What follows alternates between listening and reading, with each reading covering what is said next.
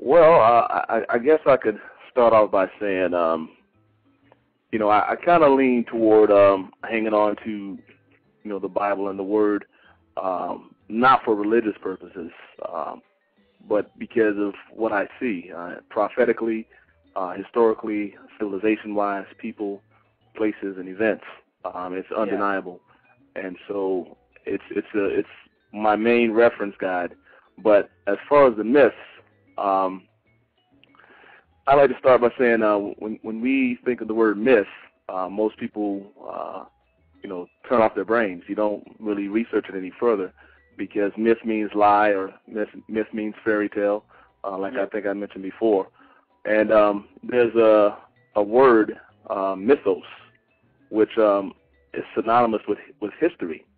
It doesn't mean lie.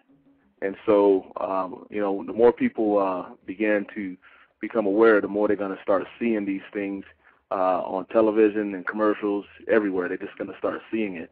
And one of the major ways that you can see it is if you were to peel back the layers of our holidays. I'm pretty sure many people out there have wondered about the origin of some of the things, like Santa Claus. Well, that sounds like a perfect one to start off with. I know a few things, and to be honest, I do not advocate Santa Claus or teach that within my own family. So, what's your thinkings and ideas on that one? Well, I'll tell you. If you mention Santa as anything other than a jolly, benevolent, chubby man, it's going to cause a lot of issues with a lot of people. Yeah. And a lot of people are passionate about that. And I mentioned this in my book about how that's what they want. They want to steal your passions. And so when you look at Santa, if you scramble the letters Santa, you get Satan. Now that could be coincidental. You could say that's coincidental. You can also say it's coincidental that he's wearing a red suit. That's coincidental. But then we all know there's no coincidences. So exactly, but it gets worse. It gets worse. Now, as far as his little helpers, if you look up the word elf, you get mischievous creature. So now, why does Santa need mischievous creatures to help him build toys for little kids? And so, if you look a little further, I know there are many people that subscribe to the pagan religion, and that's fine. That's their choice, But the pagans used to call the devil Old Nick. Well, what do we call Santa? Old Nicholas. Jolly old Saint Nick. And so that could be a coincidence, but maybe not. And it goes a little further. In Scandinavia, there was a ritual with the Scandinavians in which they would build an altar and they would put a chim on top of their roof. Now this is years before America. They put a chim. We call it today a chimney. And it so was actually years before Christianity too. If you look at the word holiday, you can break it down into holy day. And yes. Christian holidays actually go a lot further back. Exactly. And these are really just pagan holidays, correct? Right, and this is where if you look in the Old Testament, there's a lot of controversy about the Old Testament and why God would say, do not intermingle, do not intermarry, do not take their gods, don't intermingle with the pagans and stuff like that. There's a reason for it, and it's if people are willing to embrace the truth or not. That's the bottom line. The truth, it hurts, it's difficult to embrace, but the truth is the truth. And so, well, back on topic, as far as the chim, they would have a sacrifice, a goat or whatever, and they would sacrifice to a god that rode through the air on a sled, pulled by two goats named Gnasher and Crasher. Prancer, Dancer, Dasher, Donner. Does that sound familiar? Wow. So okay. So yes. So now it starts to come into focus a little bit more, and then when you consider who was riding on the sled, it was the god Thor. Now, when I was young, Thor was a superhero with the Super Friends. Now, further study shows that Thor was in league with the devil himself. And so now, if you also look further, you'll see that Thor is also the god of the Vikings. And they wore the horns, and they rode in what? Dragon ships. Yeah. Who's the dragon?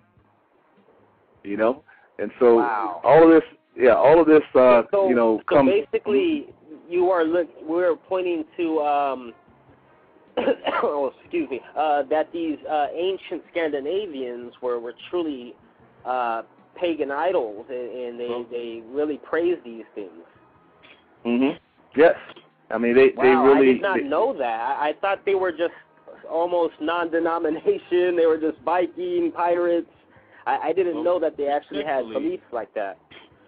Respectfully, for what we're talking about and what you're saying, Odin was the god and Thor was the son of Odin. Okay. Similar to the Jesus and God story. People, Christians, they say Jesus was the son of God, Thor was the son of Odin. Just out of my research, that's what I've gotten. Well, no, that's true. Exactly right. Isn't Odin part of Greek mythology also? Yeah, yes it is. But now, let me correct on that. Poseidon was in okay. and Zeus was in Roman. There we now, go. If I may add a little something about the Odin Thor thing, that's exactly right. But now, if you the further you check and start cross-referencing, you'll see there's a connection between Thor and the devil. And this is why, the horns, and the Vikings had the horns, and then they rode around in the dragon ships. There's a connection. Wow. Yeah, and so... This is honestly I've slept on, guys, so I'm really fascinated right now. Please keep going on. No, and there's more. As far as, the little kids, this is what the focus is. The focus is on little kids. This is why in the Word, Jesus says you must become as little kids. There's a reason for that. And, the devil counterfeits everything that God has ever done. So if God has a son, then, of course, you're going to see the same type of similarities with, demigods having sons and claiming to be benevolent and, requiring worship and sacrifice and all this stuff. This Go ahead. also takes place all over the world in a lot of cultures. Oh, yes. Esoteric culture. The same type of story with the same type of stuff going on in reference the to same deities. The dragon, if you want to call them reptilians. We can get real deep into that subject if you really want to. I say we take it there. Hey, listen. Hey. You know what? I like the format, and I've structured myself in accordance to the format. So I'm ready. Once we get to that segment, boy, we can really take off with that. But I like to branch off into some more of the holidays. Yes. As Mel called it, holy days. That's so accurate. You can break down a whole lot of words like that, and it's strange how our system of speech is set up with certain words that you can break down into certain things like history, his story. But that's right. That's right. His story. That's right. Yes, I'll definitely like to tackle some more of these fairy tales and myths we were talking about earlier. Definitely. Yeah. No, the next one is Halloween. I mean, many of us have I'm pretty sure delved into some studies about Halloween. Yeah. All Hallows Eve and stuff like that. In the Latins, take that as the Day of the Dead, of course, and celebrate it. Like it's Christmas, really. That's a real strange factor I see. What's your opinion on that? People really going forth and celebrating the dead rather Well, than I life. tell you what. Mm-hmm. No, I tell you what. As far as the celebration of the dead, that one thing is I think that one's the most easily to be. One that's not as easily seen is the dressing up of, different things like vampires, witches, demons, you name it. The dressing up of for fun, all in the name of fun. But now if people would really realize that truth is stranger than fiction, that there were actually real vampires, that there were actually, there are actually real demons, and, of course, witches, and definitely werewolves, that they actually did exist. And if people would really realize what those things mean in the occult, or what those things mean on the dark side, I don't think they'll send their kids out dressed like that. I don't think they will take part in it. Now, some people, go ahead.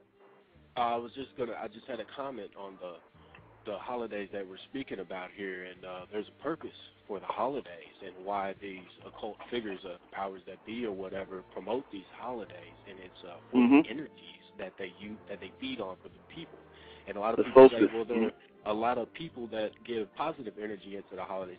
Yeah, but they don't think about the negative aspects, like Christmas. People get upset when they don't get what they want. There's a lot of negative energy going on in Christmas, and a lot of people don't show it, but the energy is there. The energy never lies, and that's what they feel. That's right. This energy. That's right. And, along with that, this is why, in my book, again, I mentioned, overcoming mental and spiritual manipulation through self-mastery under the will of God, because we are being manipulated, and we are being fed upon.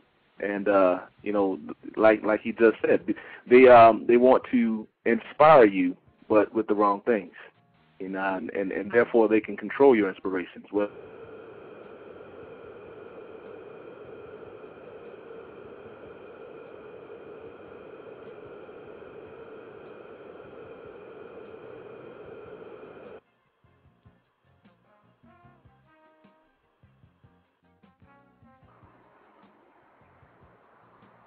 Hello. Is everybody still there? I'm here. Phone just kind of went dead for a second. I didn't hear nothing, but I still heard the music. So. Okay. Is SIFU still on? I'm not sure. I'm not hearing him. Oh, we got to get a disclaimer, man. We need to go ahead and do that, bro.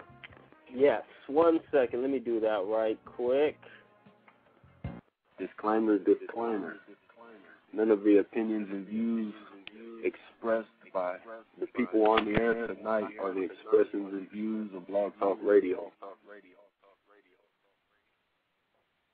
Okay, I saw SIFU Harris. He was back on, but I think he hung back up. Let's see if we can get him back on again. Disclaimer. None of the opinions and views expressed by the people on the air tonight are the expressions and views. Hello. Gary. Hello. Did your phone cut out on you? Yeah, it probably did. How's the sound coming through? It's coming through good now. Loud and clear. Okay. Actually, if you could turn it down maybe one notch, that'll be perfect. Okay, let me just move my mic here. I got a boom mic here. How's that? You sound nice. Okay, perfect. Okay. As Melchizedek just requested that we played a disclaimer, okay. There was a show that recently just got cut off again. Basically, was terminated. Wow. Due to the subject matters they're speaking upon, of course. It was Hollywood Tony P's show, Mel. Oh, really? Yes. Wow. What was he talking about? He was basically talking about the 9/11 conspiracies and stuff like that. Oh, okay. And obviously... Disclaimer. None of the opinions and views expressed by the people on the air tonight are the expressions and views of Blog Talk Radio. And this is basically... Yes, this is basically the third person I know of who's got their show taken from them. Yeah. And what happens? They basically just totally delete you from the system, everything. So if you have archives of shows, I'm pretty sure they're all gone. And this guy had a real great show. You know, I just to put it out there for Blog Talk Radio, I'm not advocating what they were speaking of that night, and obviously the show isn't about that type of controversy. It's about enlightenment. But they were just speaking their mind, and their shows end up being cut off completely. So I will touch on that topic that you just said, or that phrases you just said. They delete the archives of this and that. The archives are still in there. Knowledge is every show that Knowledge ever did is still in the archives, and you can still. Well, why is it when I go onto a site, it just says user? User does not exist. Their site is shut down, but you can go into the main archives, like type into the search, because that's how I went back and downloaded all the rest of his shows, because off of the feed, right? Yep, off the feed. Oh, wow. Because you can play it and you can download it from the play screen while it's playing. Okay. Well, my disclaimer for the show Paranormal 101, of course, we love Blog Talk Radio. We have no quarries with them. It's a great establishment for people like us that are trying to get information out, but I guess it has to be within guidelines. So, of course, totally understandable. Yes, and if you ever think of getting on that type of subject matter, Gary, I just say throw a disclaimer out there, just like what I did, and I think that'll usually save you most of the time. Just to show you what they're picky about too. Is they were talking about the 9/11 quote-unquote conspiracy. Knowledge was reading the tablets of creation, Sumerian, and we also have another friend. Long, his show was actually, they reserved him for a religious show, which is not really a religious thing he's doing. So like they wouldn't give him a good slot, and they basically put him on a certain, like we're in a paranormal bracket. They put him in a religious bracket when he was originally in a self-help bracket. So like they narrowed down where he had to be and what times he could be on and this and that. So you got to be real careful about what you're talking about. Okay. Wow. Well, I'll tell you what, I like to throw out there that what I like to do is I'll share the information about the who, what, when, where's, and hows and whys, but the focus that I put on is in the individual, because ultimately is our choice. That's the power given to us at creation. It's choice. You know, we can avoid all these different things. You know, I think more importantly, what troubles me is not that these things exist and that they are controlling the world.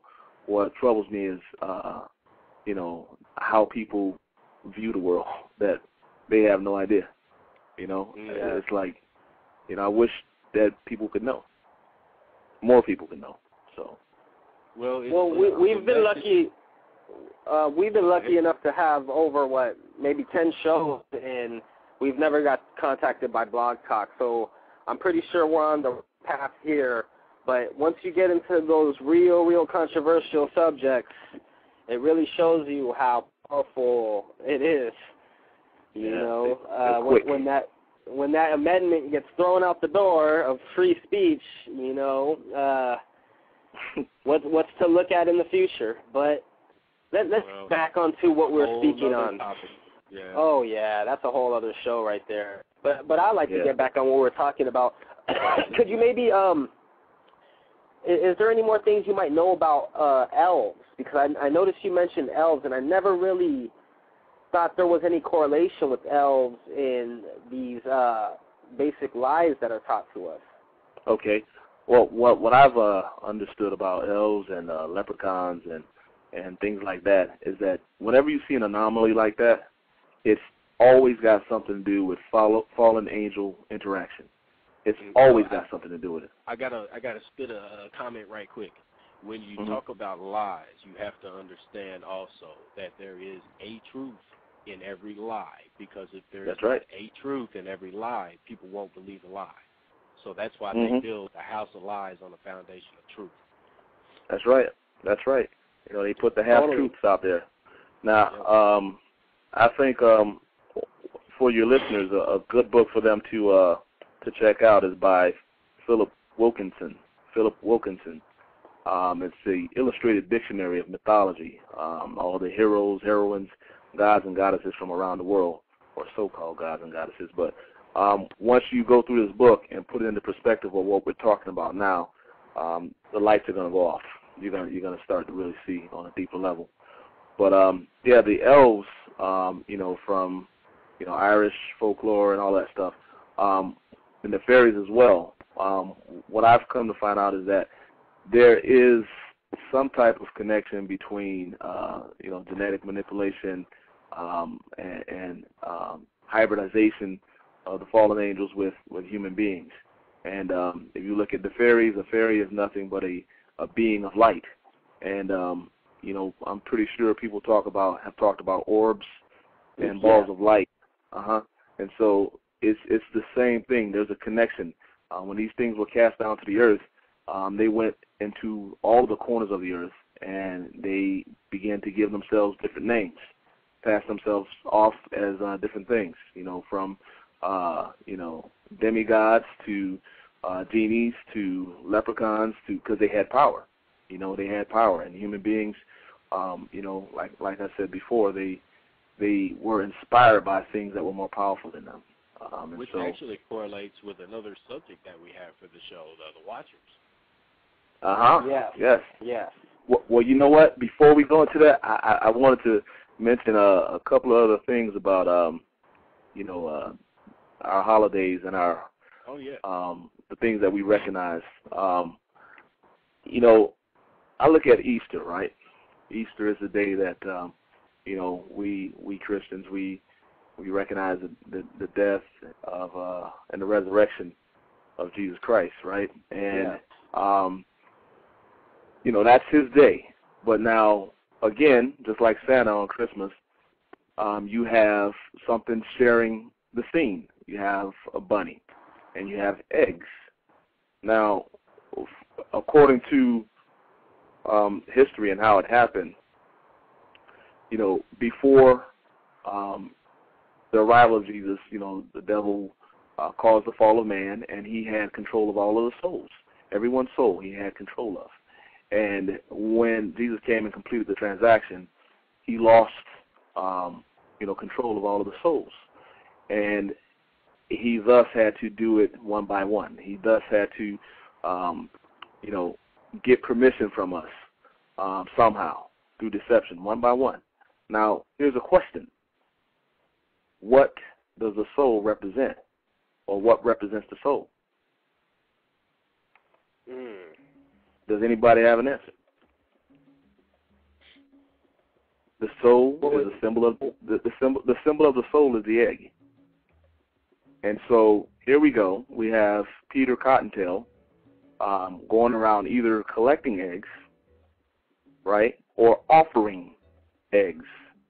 Either way, it's a counterfeit. He's saying, hey, Jesus is offering you a new soul, a new life, a new birth. Well, guess what? I have an egg for you. See, take this one. It's pretty. Or he's saying to the little kids, hey, help me collect the souls again. Help me hunt for the eggs. Either way, it's a counterfeit. Oh, yes. The deception runs very deep. I never heard this analogy of the egg before.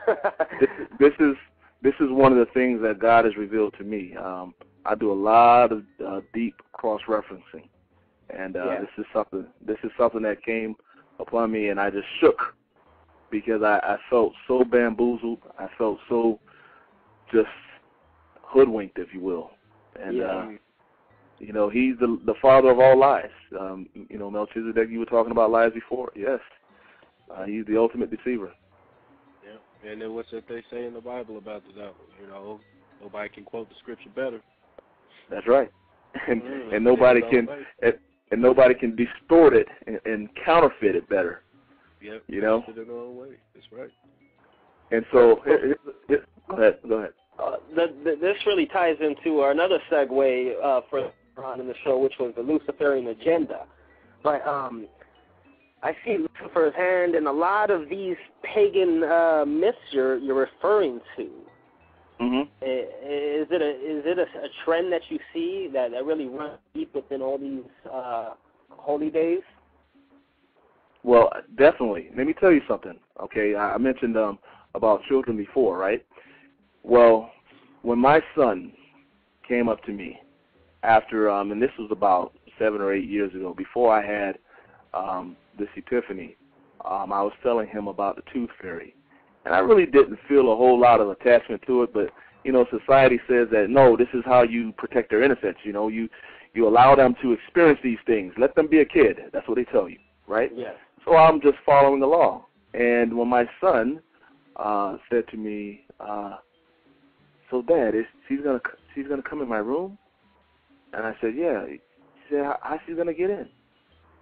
And then I knew where he was going, because he knew that, you know, nobody comes into Dad's house like that, and Dad's very protective. He knew that, so he couldn't connect the two. He couldn't connect it. And so at that point in time, I said to myself, I can't deceive my son anymore, because here's what's happening.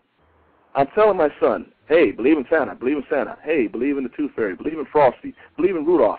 You know, you're getting them all stirred up. You're getting his emotions just going, juices flowing, pictures and movies and, you know, songs and just memories, right? And then at 12 or actually earlier than that, 8 or 9, you're saying, hey, all that was fake. Don't believe in that anymore. None of that was real. You never saw it, right? So yeah, none of it was real. Now, believe in God, who you never saw. And you know what else? You know what? So yeah, whenever you when they do find out the truth, they're like, this person that I trusted all this time since I was a child has been lying to me this whole time. There's that negative energy again coming out, because the child's going to feel that he was deceived. Yep, that's right. And so what we've just done is we provided a basis for doubt, a basis for a lack of faith. And this is man, Sun Tzu said it best, the basis of all war is deception. And we are in a spiritual war. I will tell you right now, that little bitty book, The Art of War, is used in so many ways every day.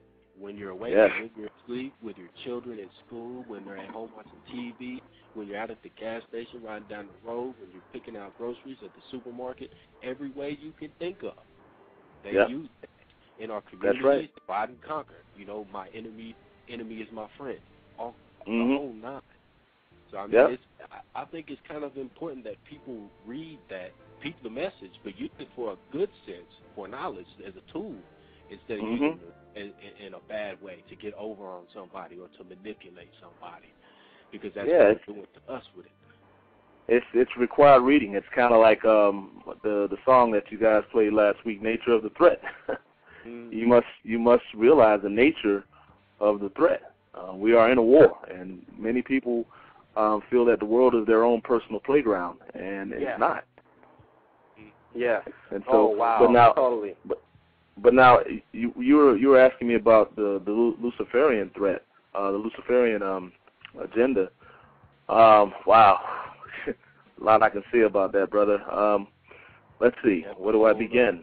Well, I think we might be able to tie this into the Watchers.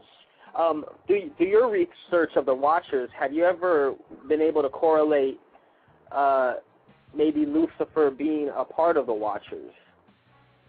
Oh yeah, no, I mean, you had different classification of angels, and they all had their different responsibilities.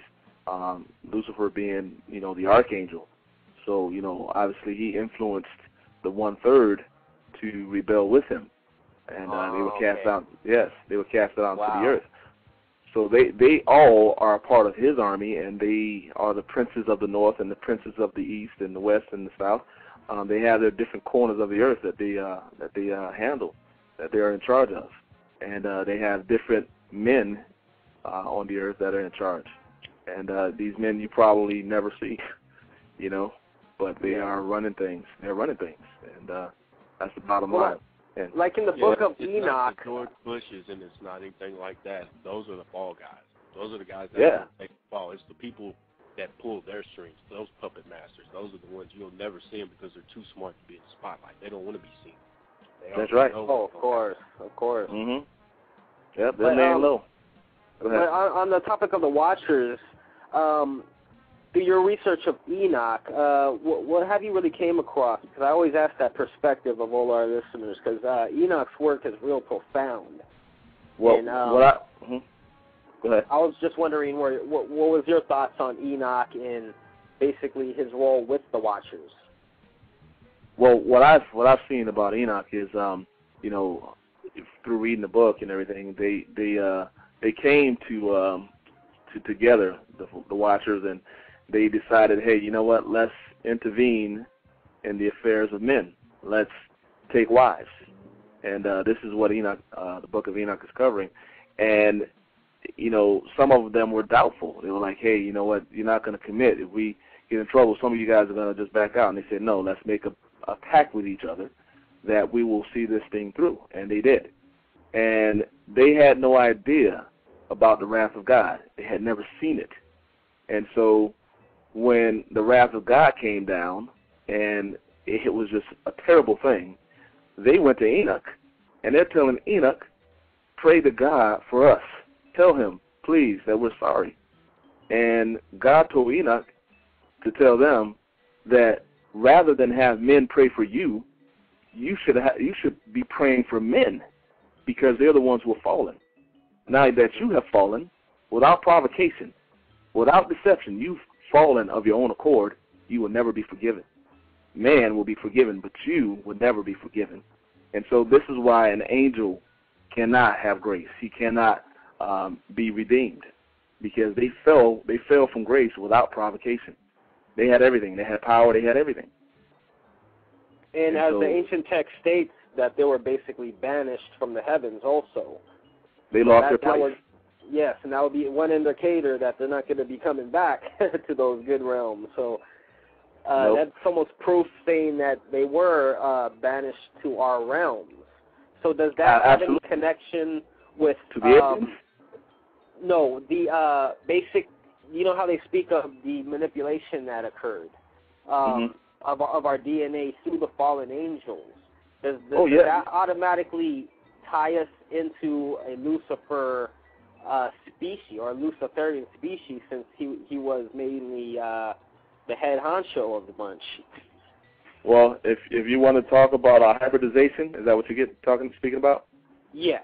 But then when I'm tying it in with the Watchers, you know how the Watchers refers how the Watchers came down and they did their manipulation.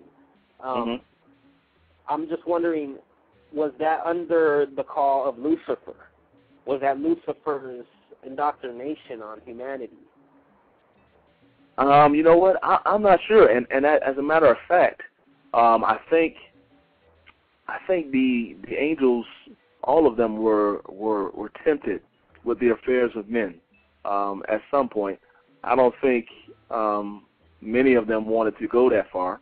I think Lucifer was spreading venom around the heavenly realms, and some of them probably gained more and more confidence to go ahead and do this thing. And as you can see, you know, as I mentioned about how they were unsure at first, and they wanted to be sure that they would back each other up. And once they made that pact, they went ahead and did it. Now, they mentioned some of the names, like, you know, Azazel and Raziel and Semyaza. Semyaza, I'm thinking there's a correlation between him and Lucifer, but it doesn't really say that. Well, isn't Azazel basically the most evil known archangel? Out of archangels? And there's a well, they say the leader was Semyaza, and so Azazel, they all had different how could I say it, different things that they contributed to the fall of man, and different things, that strengths that they had. Like, you know, one angel, I forgot his name, but I think it was Raziel or one of the others, but he taught women how to seduce mankind through, you know, perfumes and makeup. And so the book of Enoch lists all that and how they corrupted the earth. And so, but knowing which one is Lucifer, and it from what I've read, it really didn't say. I'm thinking that he was going by a different name. As it said through history, he's had many names. I got several comments here. Have you all ever watched the movie Fallen, Denzel Washington? Oh, yes. That's a pretty good movie that kind of describes what we're talking about for the people out there. If they Time is on my side. And there's a correlation that I've actually heard many people talk about, and I've done some research on, and it makes a whole lot of sense, you know. We speak about the Watchers. They watch over us and manipulate us throughout all of time, since time began or however long. Well, you can also make that correlation with extraterrestrials. What do they do? Oh, yeah. And like the Sumerians say, they came down and manipulated our DNA to get what they wanted, and they came from the heavens, you know. Well, now what I believe is that, I believe that these stories of these angels came from the Sumerian work of the Anunnakis. It was just translated later on in the latter days into angels, but then you go into the ancient work, it's almost exactly like the Sumerians when they refer to the Anunnakis. So I hope people come, because, I mean, angels have wings, you know. What do these aliens do? They fly around in spaceships, or they fly around in their Merkaba, or however, you know, it comes to pass. So, I mean, there's well, you know what? Go ahead. Well, from what I know, there was no way to depict this type of flight that they had, so the only way was to add things onto these figures in order to depict. Well, let me interject something. Yes. Now you were saying about the correlation between Lucifer and the Watchers. Well, I can tell you this. You know, they call him Beelzebub, and Beelzebub means ruler of those who fly or flit. Yeah. And yes, so that puts it into a little bit of a better perspective, because if they were cast down, and if they were, like he was saying, using their Merkaba or what have you to move around, then I guess you can call that flitting or flying, just like the fairies and the pixies would with their little balls of light. And so he was the ruler of those who fly. And so, you know, whether it be by ship as well. You know, we see ancient cave paintings of you know, beings in ships. Fiery wheel. You know. Exactly. Wheels with. And you know what? Let me tell you something. You know how it says a wheel within a wheel? Yeah. Yeah. Well, what do we know about time travel and the gyroscope and wheels within a wheel? Counter rotating fields of energy. Yeah. That's talking about time travel. Electromagnetic forces. Wow. Yes, sir. So it's all there in the Bible. That's basically a way of depicting on how they actually travel, if you were to break it down scientifically. Counter-rotating fields of energy. Exactly. Magnetic though. Go hand in hand. You know, a lot of these spaceships may not run on batteries and stuff. They may run on mind power, spirit power, you know. Yes. And I'll take it a little further. We are all made up of counter-rotating fields of energy in atoms. Absolutely. So, you know, if you look at the electron, what does it do? And then, and as we know, everything has its polarity. So that's another key factor in order to create this canceling out effect we're referring to. And that basically, we could also point to the 0-point energy for those researchers out there that are into that.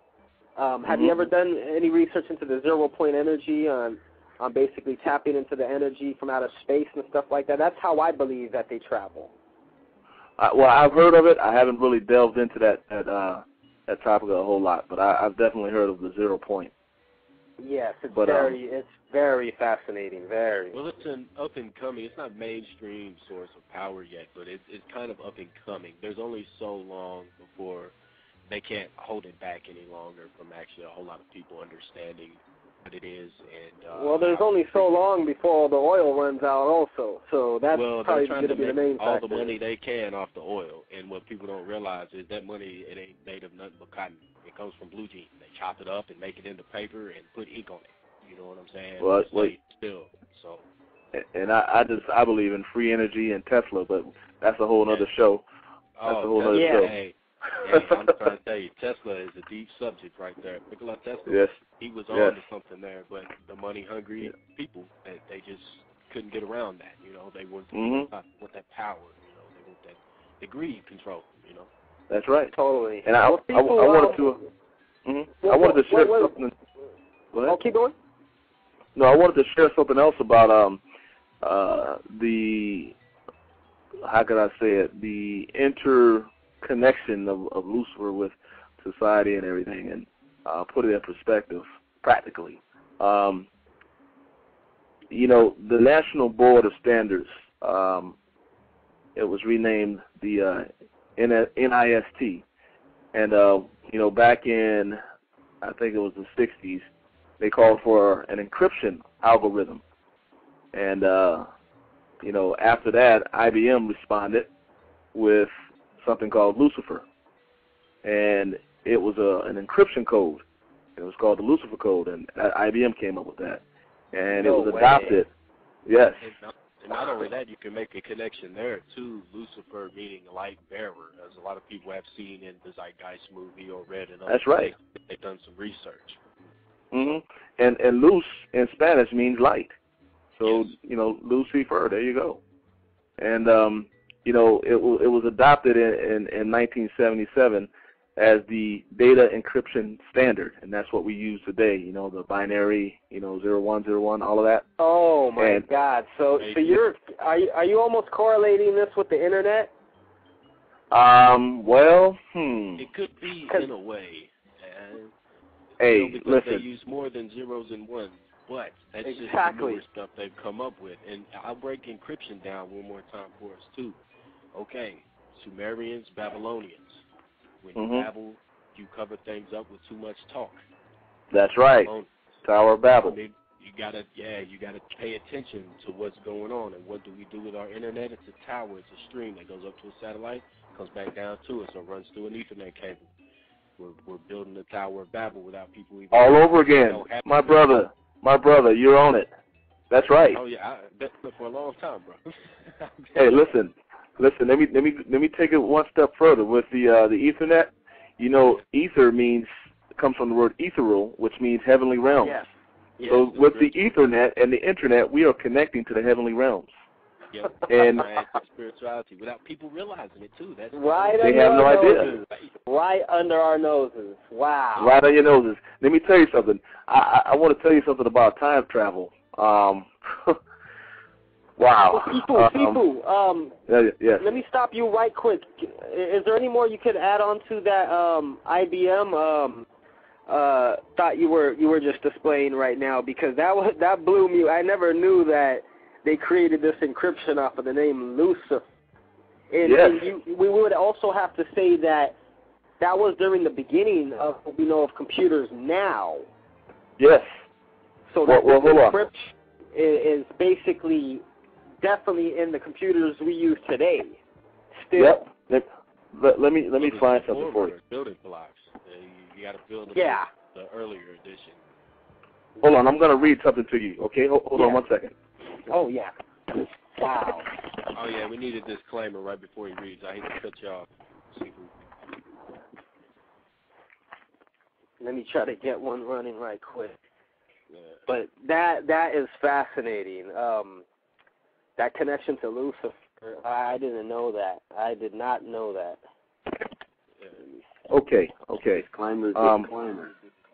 None of the opinions and views expressed by the people on the air tonight are the expressions and views of Blog Talk Radio. We just had to spit that out there right quick, man. Sorry. Hey, right on. Here's another book that your listeners can pick up. It's called Code Breakers, From Hieroglyphs to Hackers. It's by Simon Adams. And I haven't read it, though. Yeah, wow. It's okay. I'm going to read this to you. Hold on a second. Let me pull it up here. Let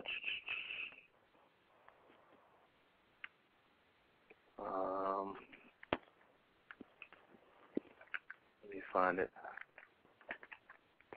Okay.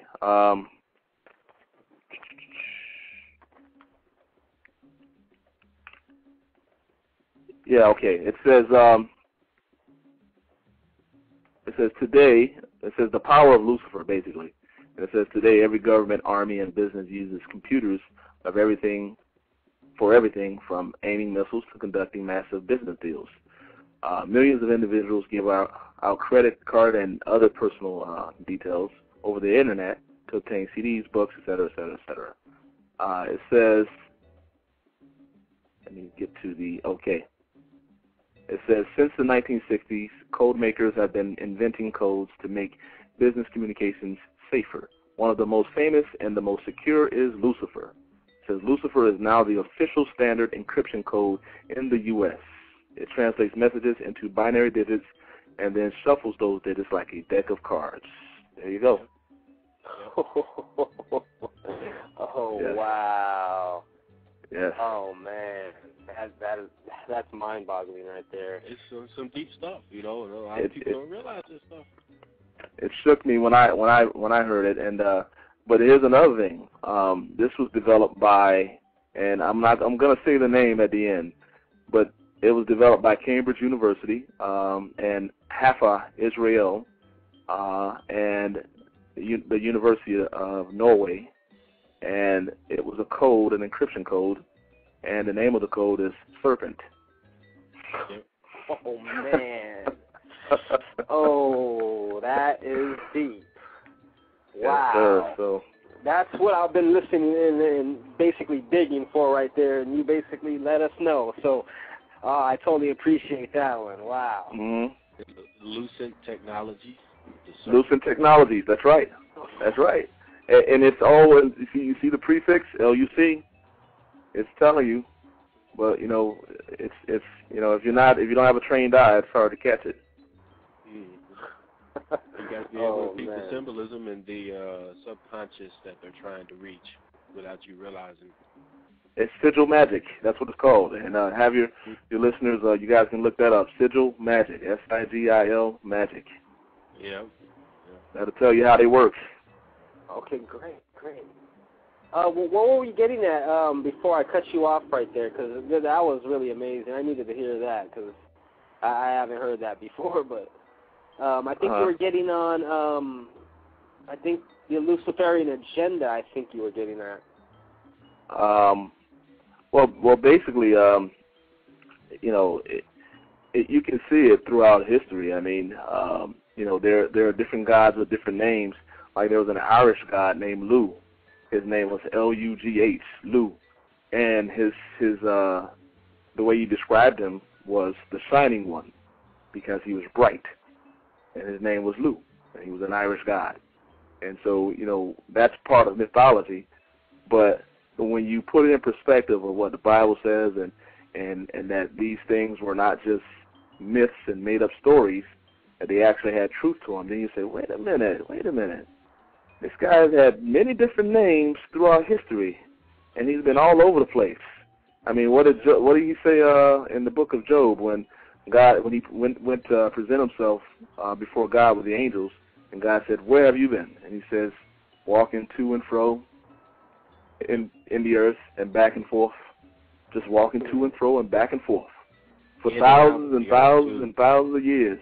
This is why when you brought up the movie Fallen, and he says time is on my side, I mean, that's all he's had is time. Yeah. Just to manipulate mankind. And not only that, but it's just to let some people know this is just to plant a seed, and this is just so you can do your own research and make your own assimilation on the topic. And what I'm going to say is we are a lot older than what his story tells us. His story. Children go Amen. to school because all they do is write a different story every time something collapses. The last time it collapses, the same people were on top. And those people just created another story, another chapter in the story, and built back up from there. They keep us as slaves every time. Totally right. Before the totally end, right. And before they start again, they shut everything down, and then they go, like you said, they walk to and fro and in and out of the earth. That'll tell you something right there. How do they survive these cataclysms? How do they survive these, like the Sumerian tablets say, it sounds like a nuclear holocaust. They're bunkers in the ground. They're inner earth. That's right. To That's right. and fro, in and out of the earth for thousands. That's right. Like SIFU just said. Well, they also mention the basic story of what we know of as Armageddon in the old Sumerian text, where they were talking about the angels firing off basically nuclear weapons. Mm-hmm. So could that be true? You know, they found glass 70 feet underneath the Egyptian sand. So you know, not just glass, but exactly. it's glass that is caused by certain temperatures and certain fusions happening. Crystallization. Yes. You're talking Fahrenheit over 2,000, 3,000 degrees in order to do what they did. Of the glass. Not totally spots, but fields of it. And if you also look at the globe and look at the impacts of, they say, craters in science, you will look at, and you can see like there was a war going off between certain places, bombs going off. And if you look at one place that has not had one strike of a crater, meteor, whatever science supposed to call it, that's Greenland. There's not one on that whole space of land. But everywhere else, it's like they were bombing main cities. Yeah, we could tie this into the last conversation when you brought up Baalbek, SIFU. Yeah, the ruins. You know, what's the use of these ancient landing strips and stuff like that? So there is there's so much proof out there that we have to find. Well, you know what? I'm gonna share something biblical, and it's in Book of Ezekiel, and you know it's talking about how you know the devil. It's in Ezekiel 28, and God is talking to Lucifer, and he's telling him that he was the most beautiful of all of his creation, and that you know he was in the Garden of Eden, but he sinned, and he said he cast him down, and he says, "You walked amongst the fiery stones, but I cast you down, O guardian cherub." And so I think I mentioned this a little bit before, and how if you cross-reference the word fiery stone that's mentioned in the Bible, you'll find out that the fiery stone was actually a planet. So God is talking to Lucifer, and he's telling him that you walked amongst the planets. You were in charge of the planetary systems, but I cast you down. And so when you look at Mars, then it comes into a little bit more of a clearer focus what was happening on Mars. There was a cataclysm on Mars, actually. There wasn't just, meteors. There was something purposefully happening. You look at Cydonia, and it's unmistakable. You know those are pyramids. You know that's a face. And the face looks like, what was going on in Egypt with the Sphinx. And so, it's just a lot of study. It's a lot of information to swallow at once when you've been told something totally opposite all your life. Yeah. SIFU, have you heard of the what was that? I was going to say, I listened to a Coast to Coast AM show the other day. I think it was the 20th of this past month, and they had Richard C. Hoagland on there, and he was talking about the discoveries that they're making on Mars with the pictures they're sending back in the rovers, or this and that and this and that. And you saw that? Explaining how the pyramids were made of glass. When the light shined on them, the prisms were coming out of those pyramids near the face. Just something that I've heard. I thought I'd throw in there since we were talking about Cydonia and stuff. So. No, I heard about that as well. Something that I saw that was kind of freaky. It's a picture from NASA, and it looks like a humanoid creature. Humanoid the one person. that they're saying that it looks like a Sasquatch. Yeah, it's like you can see the person perched up on the rock. At the edge of the rock, and that's not, a rock formation with the arm and all of that. I mean, that's exactly. It makes you wonder. But like I said, we've been fed this meal of we're the only ones, all our life. And when we start to have these conversations, people look at you incredulously, like it's not true. But the facts are there. History's there. Hello? Hello? Yeah. Yeah. I was just saying they're playing, indoctrination, from seeds they start, so. people that they hope people won't have conversations like this so they can keep doing what they're doing without any fault. Right, when right. people find out, we need to watch out. Preparedness is awareness. Be prepared for anything, because we're going to need to start over again sometime, maybe. Right.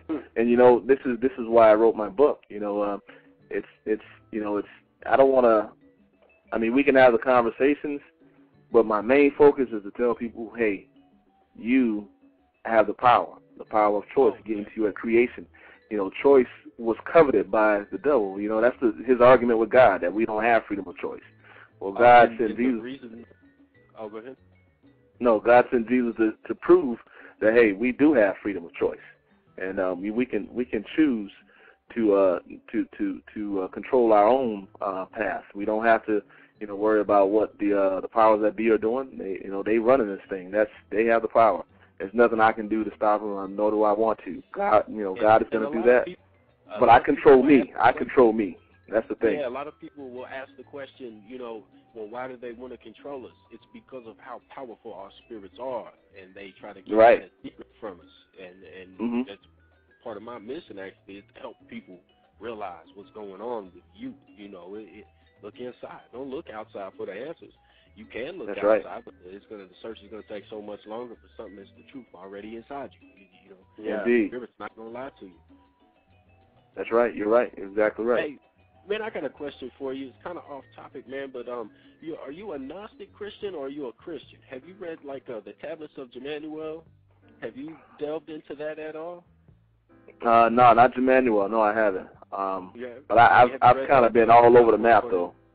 Yeah, have you read the Gospel according to Thomas and all of these, the canons that they left out of the Bible that people know, the King James Version, quote unquote, Well, I tell you what, I have Jasher, I have Barnabas, I have Enoch, but I really haven't gone into the ones that some of the other books that they left out, because I feel more comfortable with just going to the Bible, finding the phrase, and cross-referencing it to death, to the nth degree. And once I do that, let me tell you, once I take a phrase like fiery stone, it leads me to so much. It leads me to Thomas. It leads me to Jasher or Enoch. But that's pretty much how I do it. I got you. Yeah. Well, there's a lot of ancient biblical scholars. A lot of ways to do it, though. Yeah. There's a lot of ancient biblical scholars that would say everything we are saying tonight is totally incorrect, like the use of Lucifer and Satan, because they will also tell you that a priest is closer to God than you are, which is a total lie also. Yeah. Well, right. I'm referring strictly to the Hebrews. And the Hebrews, they take it a lot deeper by using the oldest ancient Hebrew, which was terms like Hallel, right, and Hallel ben Shahar or something like that. I guess that was the actual what the Hebrews consider the actual name of Lucifer. So there's a lot of light, isn't it? Exactly, but you see, these are what the biblical scholars will get at us by us using incorrect names. Is all I wanted to throw out there. But there's so many different names you can use. It really doesn't matter. But when I'm referring to the biblical scholars, they'll tell you, oh, you're incorrect with the words you're using, this and that. So I just wanted to throw that out there for the biblical scholars that are thinking we don't know what we're talking about here. well, you know what? The thing is, what I would say to the biblical scholars, I would, as I consider myself one. Okay, something happened there. Were you guys cut off also and had to recall, or were you still on the line? I didn't know what was going on, so I just kept quiet. I didn't say anything. Yeah, me either. I was still on the line. I didn't say anything either. Okay, I'm sorry about that, guys. It looked like we had a little technical difficulties there, but at least we're back online, and we're back online with SIFU Garry Jones Harris. Sorry for the inconvenience, people. We're back on. And we definitely wanted to get back into the subjects we had for SIFU tonight. We talked about the ancient myths and the Watchers, the Luciferian agenda. Maybe we can get onto this other topic I had up, which was biblical prophecies. I'm pretty sure you've dug into that and have a nice load of info on that you can share with us. well, we've touched on a few things. When I mentioned the fiery stones and Ezekiel and the wheel within a wheel and the concept of counter-rotating fields of energy. But then there's the, Revelation, which is there we go. I guess you could, that's a book of bewilderment for many. When we're talking about, beasts rising out of the sea, and, 7 horns and crowns and all of these different things. I guess the best thing would be to do is for you to ask me a question or something, and then we can go from there. Well, on what you just mentioned, it's a broad topic, but you want me to bring something up? Yeah, well, on what basically we could go off what you just mentioned. Do you think those were truly just metaphors or literal topics to be taken in a literal sense? Well, prophet literally beats messenger. It does. Like Edgar Casey prophet telling the future is kind of different from what prophet meant then. Prophet was messenger, somebody preaching a good message and telling you, just had knowledge, and was able to use it, trying to spread that knowledge. Well, of course, we're going off the layman's term here, and everybody knows prophecy as something that was prophetically spoken, something on the lines of Nostradamus. Well, I can tell you this, to put it in perspective for the listeners. In ancient times, the Hebrew scribes and others like them, when they were trying to describe prophetic events, they wrote in a type of script called apocalyptic script. Yep. And with apocalyptic script, they would use imagery to describe things that were going to happen in the future.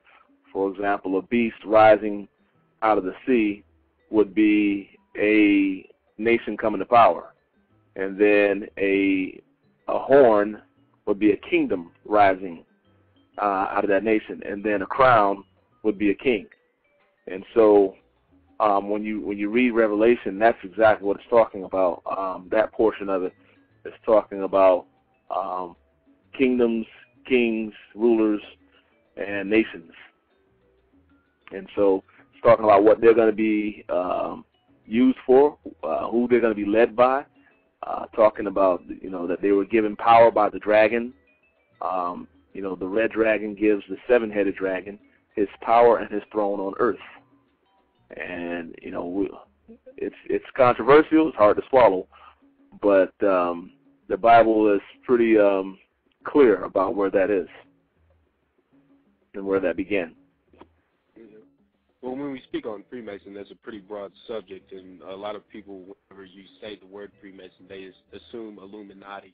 All Freemasons are these people trying to deceive and this and that. I come from, I guess I should say, a long line of freedom fighter Freemasons, which use the knowledge for a good thing and not to deceive. And I kind of try to draw that line for people that not all Freemasons are these people that are deceiving and basically running humanity into the ground. It's not like that. There's a lot of Freemasons actually that are in it for the banker and business relations. They can make more money. They have no clue about the symbology and there's some very positive Masons out there. They are of course, guys for actually what's going on behind the scenes, the puppet master. Exactly. Powers that be. I have to say that since Freemasons was brought up. Oh, I was just wondering how we got on that topic. You said Freemasons. No, I didn't. No, I didn't even mention them. No. Oh, I could have sworn that was said that. No, I said I'm dead serious. I didn't mention that phrase. Yeah, I didn't hear him mention it either. But maybe your phone got clicked. Well, maybe he said something that referred because you were talking about the kings and the leaders of rising to power. Yeah, I don't know. Maybe I heard something different here. No, I never mentioned. No problem. But now since there's a lot to be said about that. I mean, yeah, there are many people that are involved that have no idea. But then the agenda is there, And I leave that particular subject up to the person who's on the quest. They must uncover the stones, and you can't give it all out. Certain things I just We just plant the seeds on this show. It's up to the person Yeah. to do their own research and to either let it wilt and die or let it grow and flower and bloom. So. But I will say this though, we all know what the basis of it is. It's the building blocks of civilization, infrastructure, economy, stuff like that. And before, in the Garden of Eden, there was no need for that. There was none of that. There was no capitalism. There was no economy. There was no infrastructure. There was none of that. It was just, man living in harmony with nature and man receiving from nature what he needed to thrive, which was, food, shelter, and air, basically. And, that's what trees provided us. They provided us, shelter. They provided us with food. And they release oxygen and breathe in carbon dioxide, and, we vice versa. So that's the balance that was intended. Yeah. But now what we're doing is we're cutting down nature in the name of infrastructure and economy and, the building blocks of quote-unquote civilization. And so there are alternative means, but these people obviously know what they're doing. They intend on shutting down the planet because they know it correlates with our energies. Our energies correlate with everything on the planet. Our spirit. Exactly. The planet has exactly. spirit, the planet has chakras just like we do, and it all comes together. When we destroy our planet, they know it makes us weaker in a sense, not weaker period, but in a sense. It kind of works the same way with us. Without a lot of people right. There are alternatives to that. Now, I want to say, quote, unquote, this is just my point of view on this subject, but when it comes to cutting down trees and forests and natural things, there's always the alternative of industrial hemp, which can be used for all of these things. And we can plant it ourselves and be self-sustaining, and it's a weed. It grows anywhere, but they don't want to look that way about it. Right, right. Because there's a thin line between use and abuse. Obviously, some people would abuse that, and then some people would use that for a good thing. So I just had to spit that out there, my personal point of view. P knows how I am. Yeah. Right on. But along with that, if you look at it like this, we mentioned the Tower of Babel and what the modern-day Tower of Babel is in the Internet. And we know that the fallen angels were cast down to the earth, and so naturally they're going to use mankind to try to return to heaven, as the Bible talks about, using the tower to do so. Now, the tower, I've read a little bit about it, some dissertations on it, what it looked like and stuff like that. If this was an actual tower, which I have no reason to doubt that it was, then there had to be some knowledge.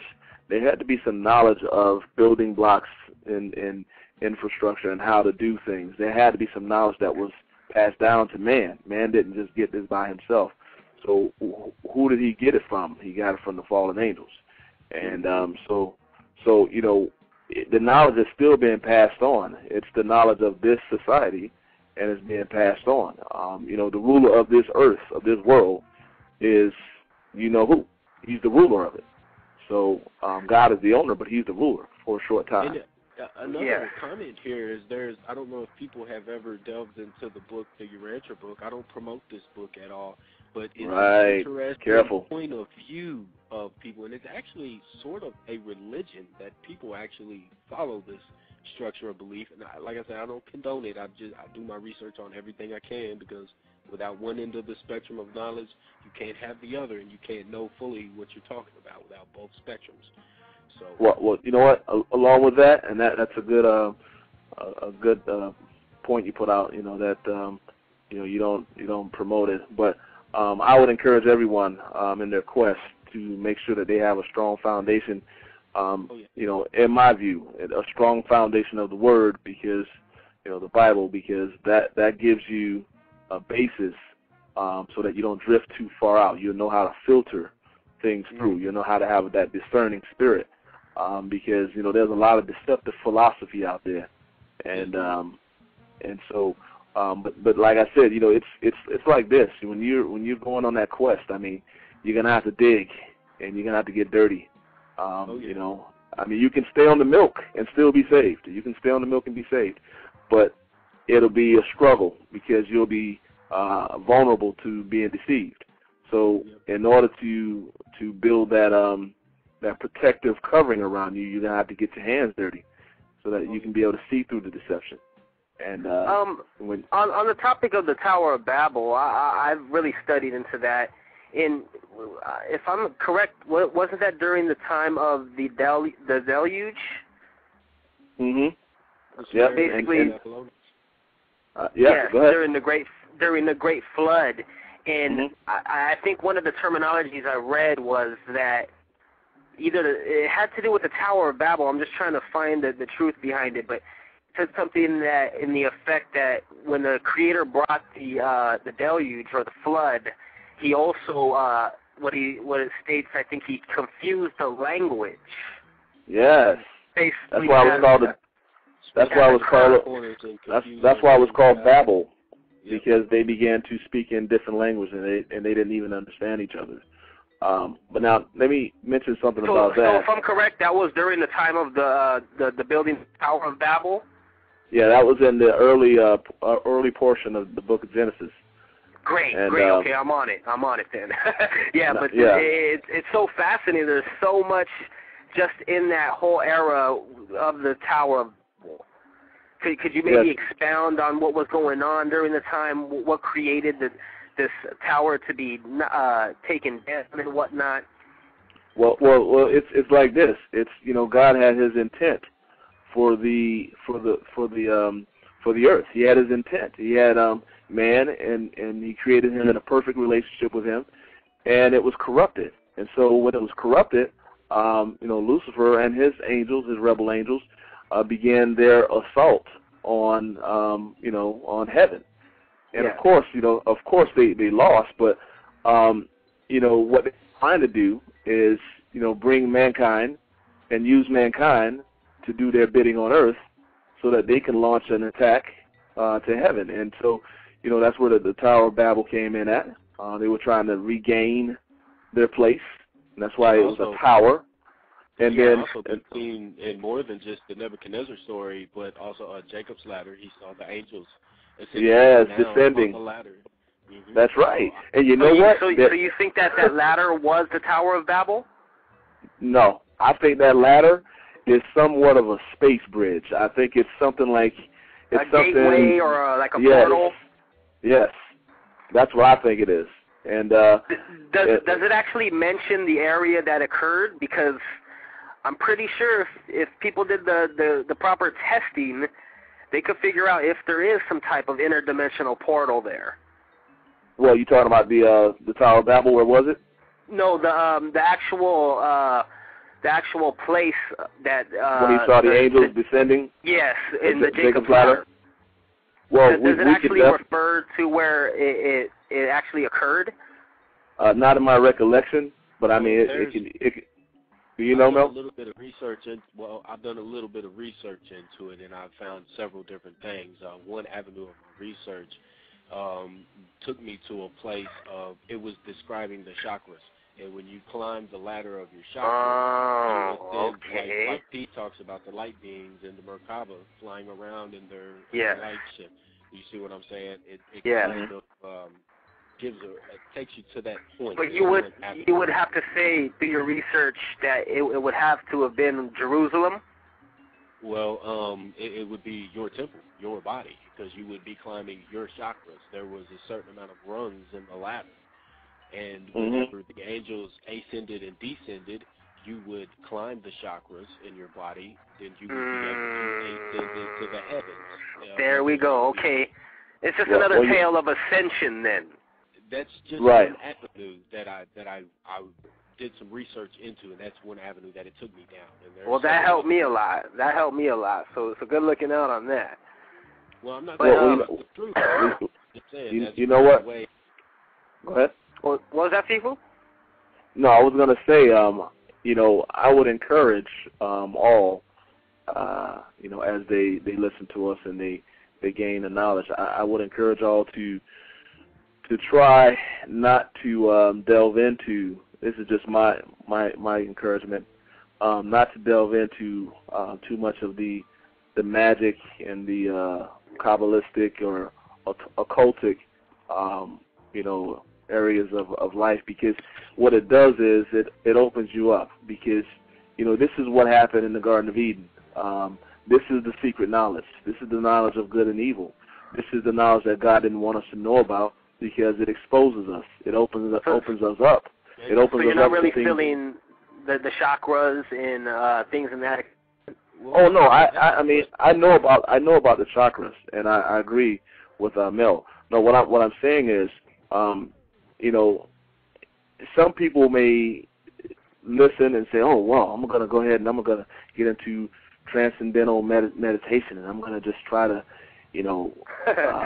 become my own little God, and what I'm encouraging them. We get to this section with a lot of our guests that we have on the show, and that's the point in the fact that if you don't know what you're doing, channeling can be a bad thing and stuff like that. You know what I'm saying? Yeah. You open yourself up to things like that. You never know what you're going to get, what kind of spirit is going to try and reach out and touch you, or you're going to try and reach out and touch.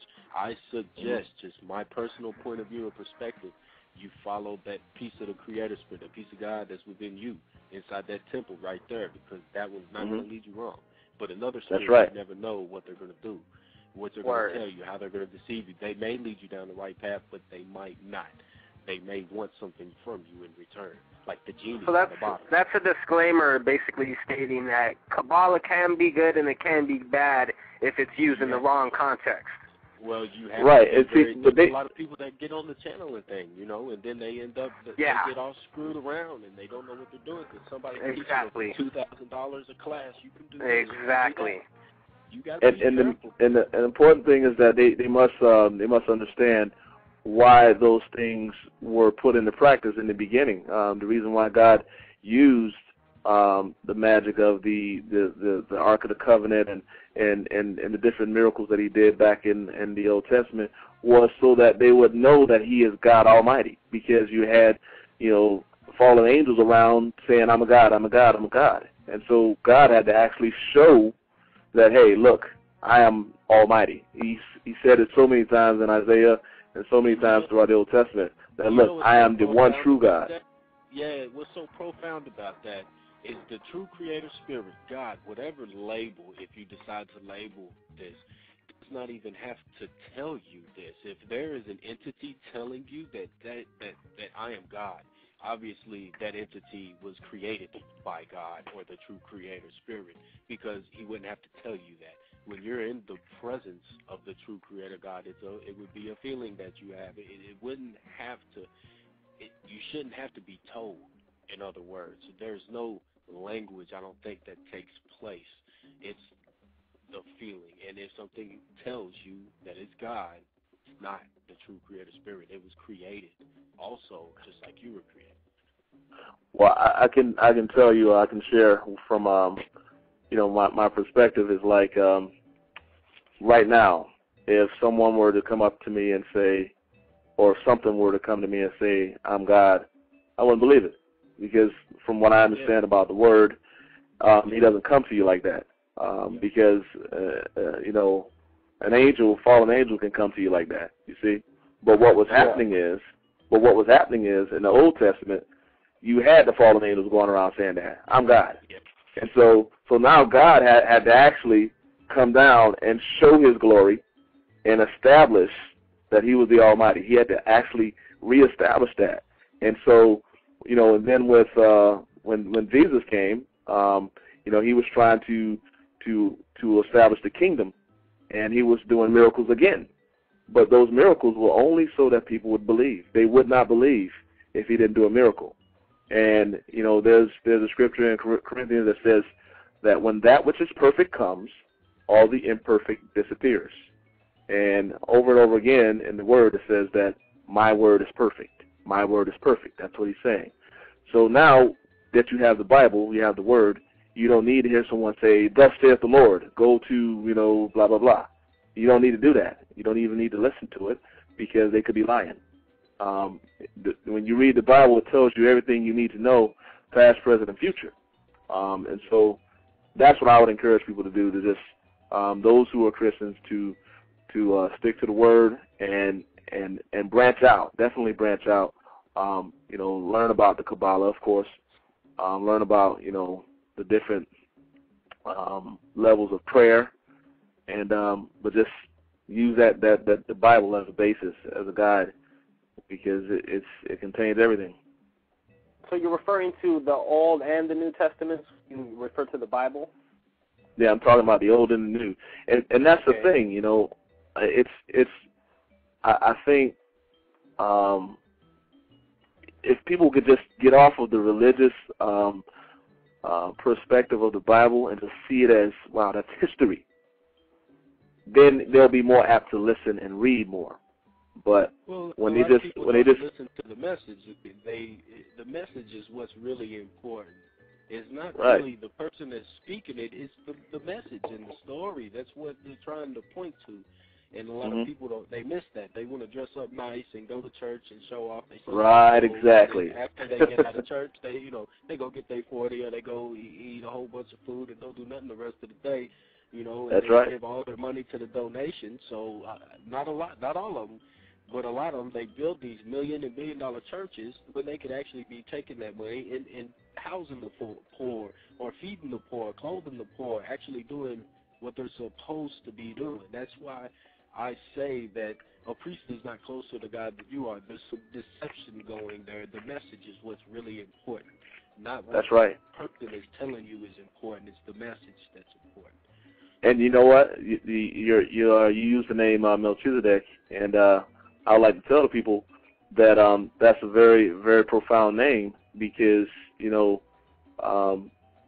Melchizedek is a line of priests that were used in the Bible, and the Bible talks about how Jesus was the last Melchizedek, and how we don't need a priest anymore. We don't need someone to intercede for us anymore. We don't need for someone to say, bless me, or talk to God for me. We have a direct line to God now. Yeah. And so that's the important connection. Yeah. Wow. I use the title. I've spit it many times before. I've gotten, a lot of hate mail and stuff because of it, if you will. But, no, it's just a moniker. I mean, I understand. But some people take it too seriously. Yeah, well, I use it because it kind of describes me. That's what I do for people. You know what I'm saying? So if people don't like it, then they don't like it, and it's not up to me to please everybody. I try to help, but that's all I can do is try. Like you said, hey, it's the message, and you have a good message, and that's what's important. Exactly. But I'd like to ask you a question, guys. See if you guys can get it. What's 555 feet high and 111 feet deep? And if you can get it, this will tell you exactly what the agenda is. It'll be clear. What was the depth again, you said? 555 feet high and 111 feet deep. That is a question right there. Yeah, and it's in the United States somewhere. Ooh, that one got me. It's a well-known place or icon or. Again? Huh? Say those dimensions just one more time.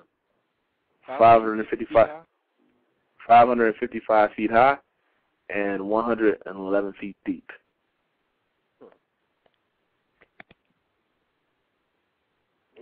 Are you gonna Google it? Huh? I was about to. I'm a little astounded on that one. Black Angel said the Stone Mountain. No, this is a man-made object.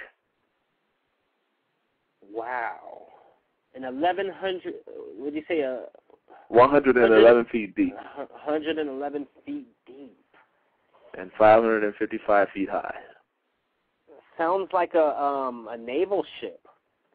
Oh no, it's a fixed object. Uh-oh. Well, let's take this caller and see if they might know. 580. You're on the air today. Could you give us your name and where you're coming from?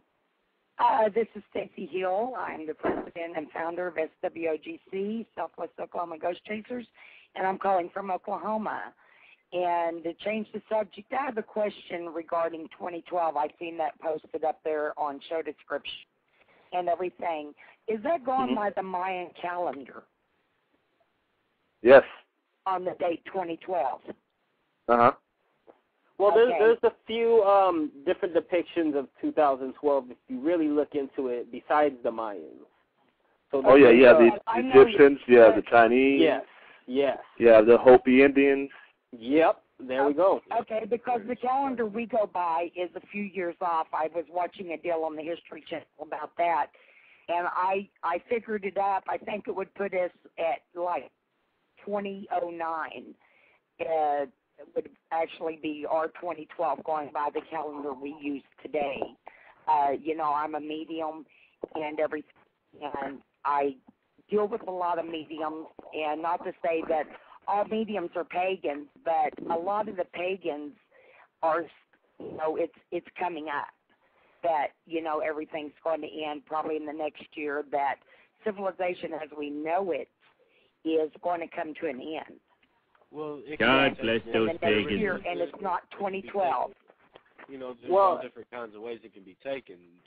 2012 can be. It could be a spiritual change within everybody. It could be an earth change. That's right. It could be numerology also.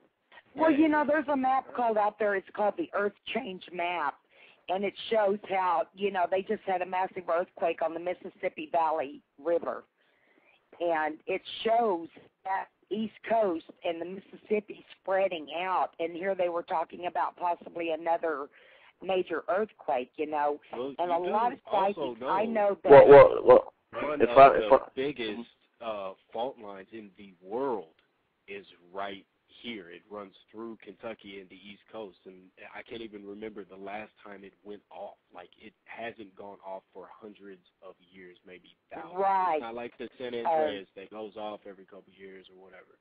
But it is, if not the biggest, it's maybe the second biggest. It's one of the biggest in the world, and it hasn't gone off yet. Well, I live in Oklahoma, and I'm probably about 30 minutes from the oldest mountain range in North America, and we have a fault line, and we've actually had earthquakes here, and, we've all been on edge. You think Oklahoma, you don't think earthquakes. And, we've been on edge. I know I've been losing a lot of sleep because I feel something's coming. And well, SIFU, what's your take on the 2012? Because we definitely wanted to get into that with you. Okay. I think... Hello? No, hold on one second. Hold on one second. Let him get this out real quick. Okay. No, well, you have a group of how can I say it, cultures that have a take on this. Like, you have the Mayans, you have the Hopis, you have the Egyptians, you have the Chinese. Yeah. The Egyptians say that it's the return of Osiris. It's the return of the snake god. And so if that were the case, and we've already went into the implications of the snake, the dragon, Lucifer, the devil, all of that stuff.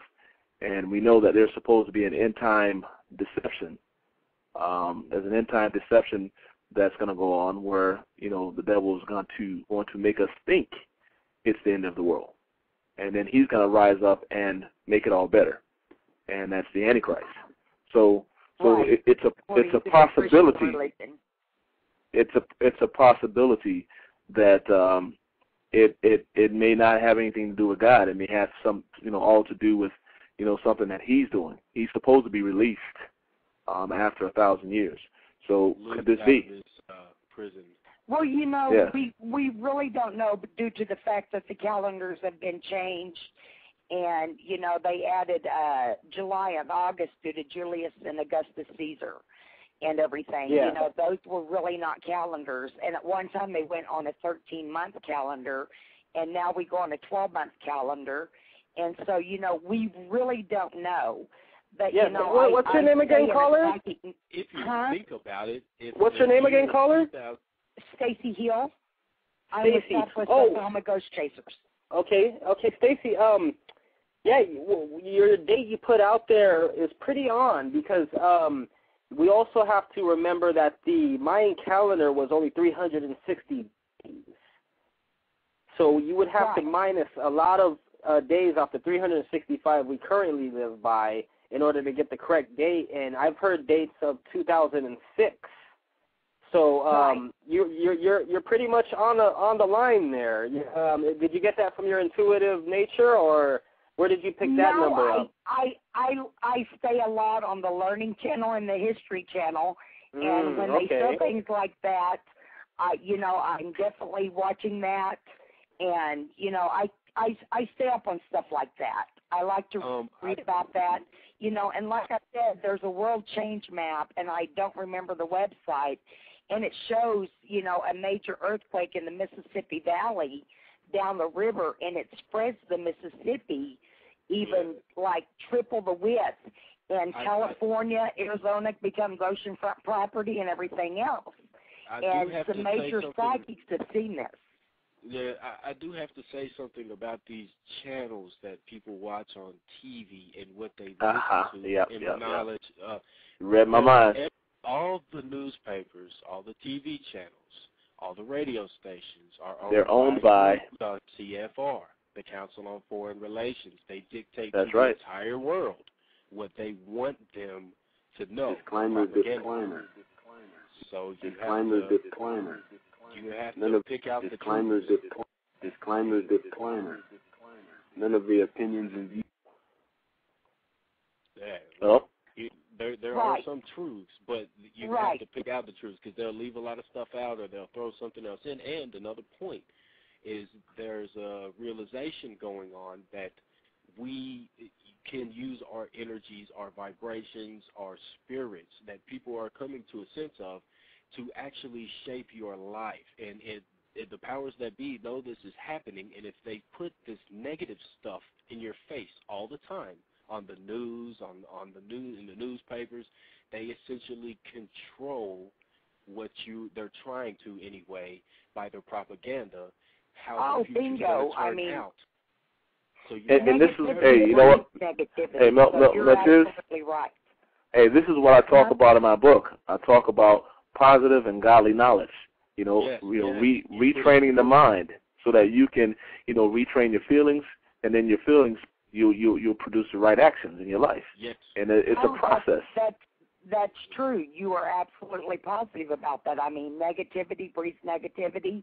Yeah. Positive breeds positive. You're absolutely right. You can put it in terms of karma. You can put it in terms of knowledge. You can put it in terms of good and evil, the yin-yang, however you want to correlate it. It can be put in those terms because what you put in is what you get out. These powers know this, and they're trying to control the future. We have to open people's minds. We have to plant these seeds, Well, so Stacy, being a medium, I'm sure you use your inner tuition all the time. So that's what we advocate here. I try to block it due to the fact that I'm an empath, and I pick up a lot of people's emotions and feelings, so I try to block it. But I do use it when we do investigations sometimes. I'm being the president and founder, I'm not the lead investigator. I actually have a psychic that is dead on. I've tested her. She's been tested by other people. Matter of fact, as soon as we get the money, me and her's going out to Mexico to do the test to become certified and everything. Cool. So, we actually had a guest on the show, Stephen Harefield, that was certified with the ARE, and it's a pretty good association to be certified with, too. I hate to really kind of go back off subject. I love the people when they call in with these questions and stuff, and also this positive knowledge and other people's points of view.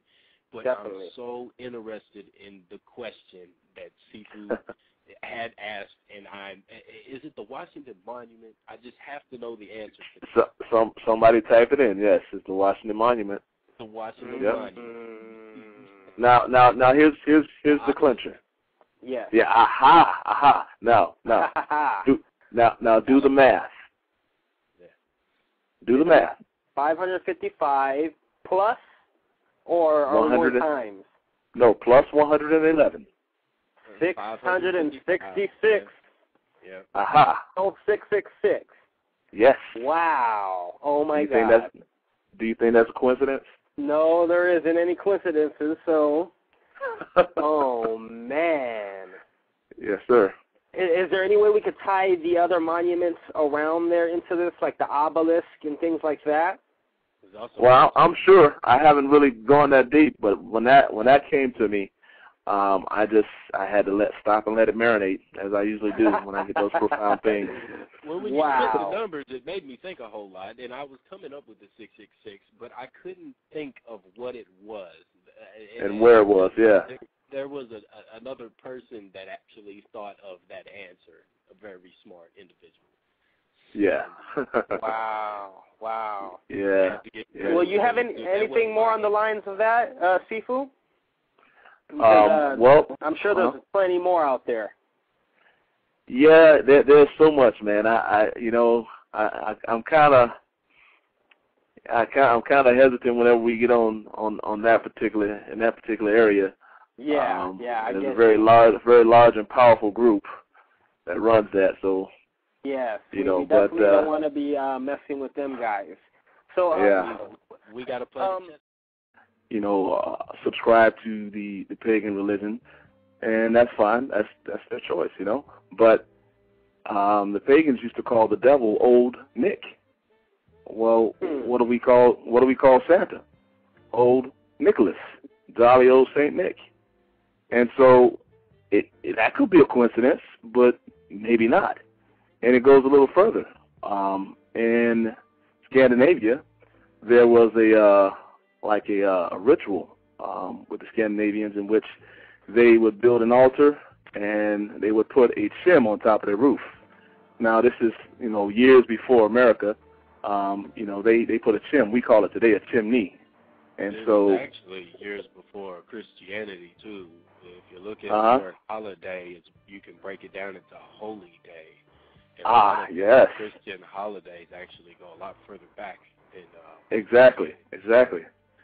And these are really just pagan holidays, correct?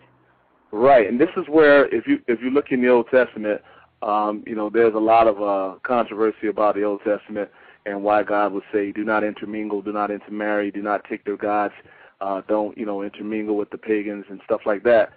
There's a reason for it, and it's if people are willing to embrace the truth or not. That's the bottom line. The truth, it hurts, it's difficult to embrace, but the truth is the truth. And so, well, back on topic, as far as the chim, they would have a sacrifice, a goat or whatever, and they would sacrifice to a god that rode through the air on a sled, pulled by two goats named Gnasher and Crasher. Prancer, Dancer, Dasher, Donner. Does that sound familiar? Wow. So okay. So yes.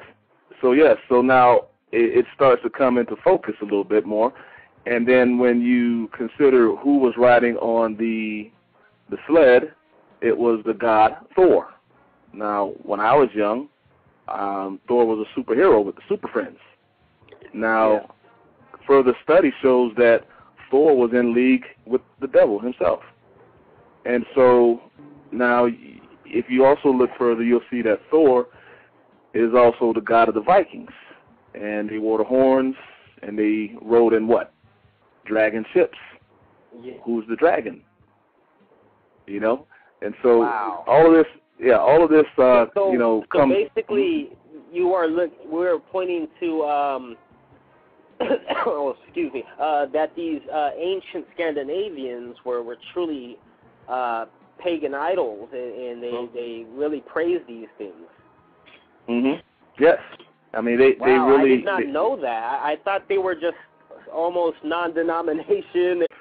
Well, I guess I could start off by saying, you know, I kind of lean toward hanging on to, you know, the Bible and the Word, not for religious purposes, but because of what I see prophetically, historically, civilization-wise, people, places, and events. It's undeniable, and so it's my main reference guide. But as far as the myths, I like to start by saying when we think of the word myth, most people you know, turn off their brains. You don't really research it any further because myth means lie or myth means fairy tale, like I think I mentioned before. And there's a word, mythos, which is synonymous with history. It doesn't mean lie. And so, you know, the more people begin to become aware, the more they're going to start seeing these things on television and commercials everywhere. They're just going to start seeing it. And one of the major ways that you can see it is if you were to peel back the layers of our holidays. I'm pretty sure you know many people out there have wondered about the origin of some of the things, like Santa Claus. You know. Well, that sounds like a perfect one to start off with. I know a few things, and to be honest, I do not advocate Santa Claus or teach that within my own family. So, what's your thinkings and ideas on that one?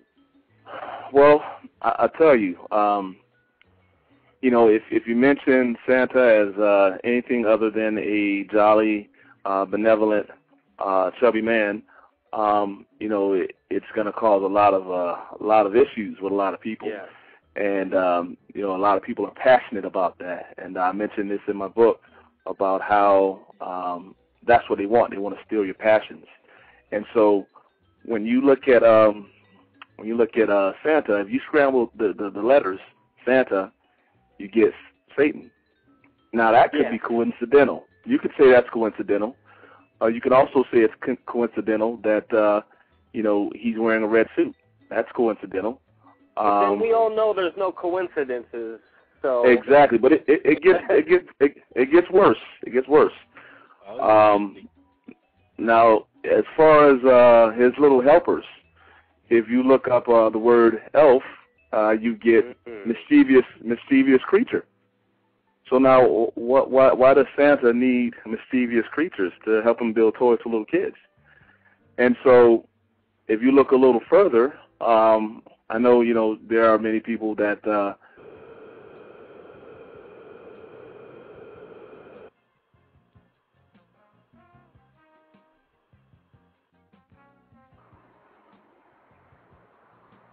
Hello. Is everybody still there? I'm here. Phone just kind of went dead for a second. I didn't hear nothing, but I still heard the music. So. Okay. Is SIFU still on? I'm not sure. I'm not hearing him. Hey, Oh, we got to get a disclaimer, man. We need to go ahead and do that, bro. Yes. 1 second. Let me do that right quick. Disclaimer. None of the opinions and views expressed by the people on the air tonight are the expressions and views of Blog Talk Radio. Okay, I saw SIFU Harris. He was back on, but I think he hung back up. Let's see if we can get him back on again. Disclaimer. None of the opinions and views expressed by the people on the air tonight are the expressions and views. Hello, Gary. Hello. Did your phone cut out on you? Yeah, it probably did. How's the sound coming through? It's coming through It's good now. loud and clear, loud and clear. Okay. Actually, if you could turn it down maybe one notch, that'll be perfect. Okay, let me just move my mic here. I got a boom mic here. How's that? You sound nice. Okay, perfect. Okay. As Melchizedek just requested that we played a disclaimer. Okay. There was a show that recently just got cut off again. Basically, was terminated. Wow. Due to the subject matters they're speaking upon, of course. It was Hollywood Tony P's show, Mel. Oh, really? Yes. Wow. And what was he talking about? He was basically talking about the 9/11 conspiracies and stuff like that. Oh, okay. And obviously... Disclaimer. None of the opinions and views expressed by the people on the air tonight are the expressions and views of Blog Talk Radio. And this is basically... Yes, this is basically the third person I know of who's got their show taken from them. Yeah. And what happens? They basically just totally delete you from the system, everything. So if you have archives of shows, I'm pretty sure they're all gone. And this guy had a real great show. You know, I just to put it out there for Blog Talk Radio, I'm not advocating what they were speaking of that night, and obviously the show isn't about that type of controversy. It's about enlightenment, but they were just speaking their mind, and their shows end up being cut off completely. That's right. His story. That's right. Yes, I'd definitely like to tackle some more of these fairy tales and myths we were talking about earlier. Definitely. Yeah. No, the next one is Halloween. I mean, many of us have I'm pretty sure delved into some studies about Halloween. Yeah. You know, All Hallows Eve and stuff like that. And the Latins take that as the Day of the Dead, of course, and celebrate it. Like it's Christmas, really. That's a real strange factor I see. What's your opinion on that? People really going forth and celebrating the dead rather than life. I tell you what. No, I tell you what. As far as the celebration of the dead, that one thing is I think that one's the most easily to be. One that's not as easily seen is the dressing up of, you know, different things like vampires, witches, demons, you know, you name it. The dressing up of for fun, all in the name of fun. But now, if people would really realize that truth is stranger than fiction, that there were actually real vampires, that there were actually, you know, there are actually real demons, and, you know, of course, witches, and definitely werewolves, that they actually did exist. And if people would really realize what those things mean in the occult, or what those things mean on the dark side, I don't think they'll send their kids out dressed like that. I don't think they will take part in it. Now, you know, some people. Go ahead. I just had a comment on the holidays that we're speaking about here, and there's a purpose for the holidays and why these occult figures, powers that be or whatever, promote these holidays, and it's for the energies that they feed on for the people. And a lot of people say, well, there are a lot of people that give positive energy into the holidays. Yeah, but they don't think about the negative aspects, like Christmas. People get upset when they don't get what they want. There's a lot of negative energy going on in Christmas, and a lot of people don't show it, but the energy is there. The energy never lies, and that's what they feel, this energy. That's right. And, you know, along with that, this is why, you know, in my book, again, I mentioned, you know, overcoming mental and spiritual manipulation through self-mastery under the will of God, because we are being manipulated, and we are being fed upon. And, you know, like he just said, they want to inspire you, but with the wrong things, you know, and therefore they can control your inspirations. Well,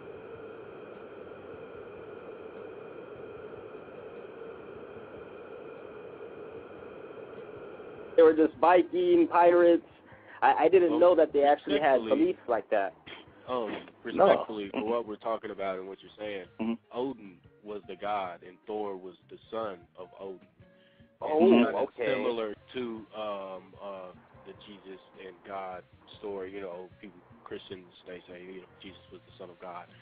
Thor was the son of Odin. Just out of my research, that's what I've gotten. Well, no, that's true. Exactly right. Isn't Odin part of Greek mythology also?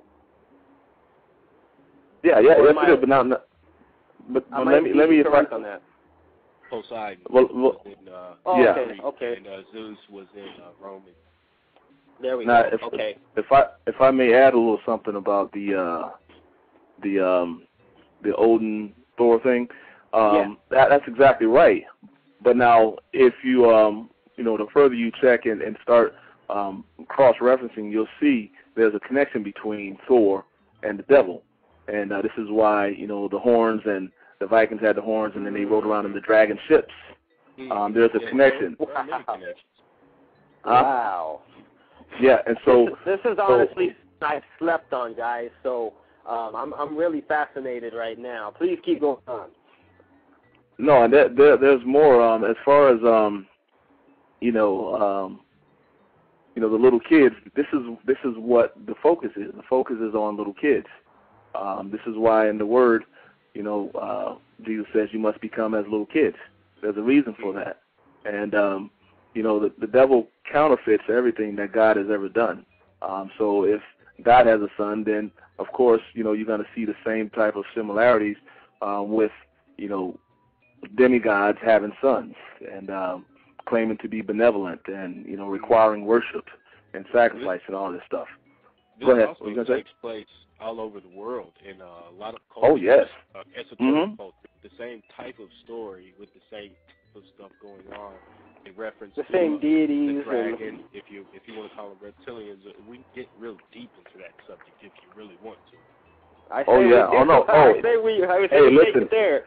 Hey, listen. Hey. You know what? I like the format, and I've structured myself in accordance to the format. So I'm ready. Once we get to that segment, boy, we can really take off with that.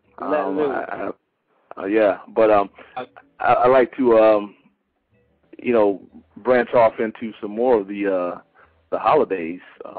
Yes. As Mel called it, holy days. That's so accurate. You can break down a whole lot of words like that, and it's strange how our system of speech is set up with certain words that you can break down into certain things like history, his story. But yeah, that's right.